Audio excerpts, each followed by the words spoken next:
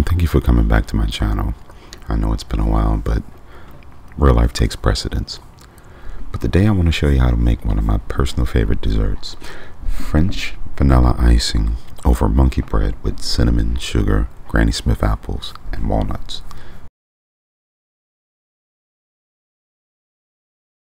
For the dough, you can either choose to make some simple puff pastry or you can buy pre-made. You can also easily look online and find recipes on how to make a puff pastry. For the rest of the ingredients, you'll need a quarter cup of sugar, about a half a cup of brown sugar, Granny Smith apples, a stick of butter, a quarter cup of crushed walnuts, heavy cream, confection sugar, and cream cheese. To start, lightly butter your cake pan. Mix together your sugar, brown sugar, and cinnamon into a bowl. Here I'm just crushing down the ingredients to make sure there's no knots or balls of sugar. The next step, you take your nice little half-inch balls of dough, place it inside. And for mess, I decided to use a sealed container. Give it a good shake. Everything is coated well. Then you can put it in your cake pan. You want to continue to repeat this process until you have a clean layer on the bottom, and then the second half can begin.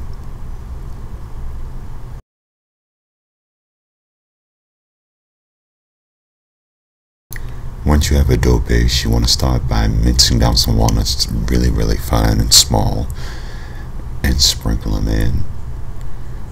Next comes your Granny Smith tart apples, and I pre-cut them. You just toss them in. Repeat the process over and over.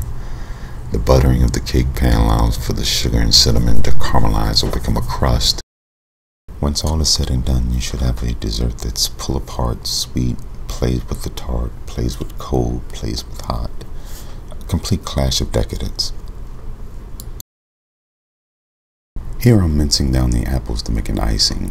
Half a stick of butter, the apples cut down finely, and the remainder of the cinnamon, sugar, and brown sugar in your container. Once you have finished with your ingredients, place on a medium heat in a saucepan for 5 to 10 minutes. The butter will begin to melt, cinnamon and sugar mix with it, and the Granny Smith apples will release their flavor. But the icing itself is to be poured in on the monkey bread halfway through the cooking so that it saturates everywhere. Once all is said and done, well, you hear about it in the end. As for the cream cheese icing, I made myself. If you want to know, you can look online, but it's not that hard to make. Heavy cream, confection sugar, and Philadelphia cream cheese.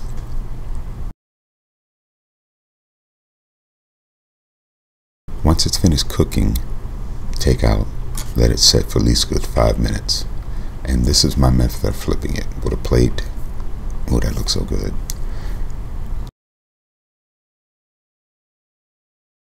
Now for the flip. Once it comes out of the cake pan, it's going to be piping hot, which is also the perfect time to put on your icing. And in a moment you'll be able to also see the glaze in between everything. It caramelizes on the outside, make a little bit of a crunch. Still oozing out, still very hot, which is the perfect time for the icing. And if you made it right, the easiest way to explain how it tastes, it's pull apart dough, cinnamon, sugar, sweetness, Granny Smith, a little bit of tart. The cream cheese adds another level of tartness, while the confection sugar gives it a little more sweetness. And it's just a clash on flavors that taste great together. Also too, I suggest if you want to make something like this, take it with some French vanilla ice cream. You got something hot, nutty, sweet, a little tart.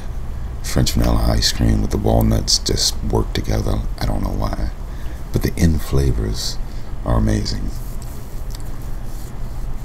And that pretty much wraps it up for this video. As you're going to see, I'm going to finish icing, and then I'm going to eat like a fat kid. But I do thank you for watching the video. I know it's been a while. Hopefully I'll be making more videos very soon, because I miss you guys telling me the good and the bad. Gotta love you. Bye bye.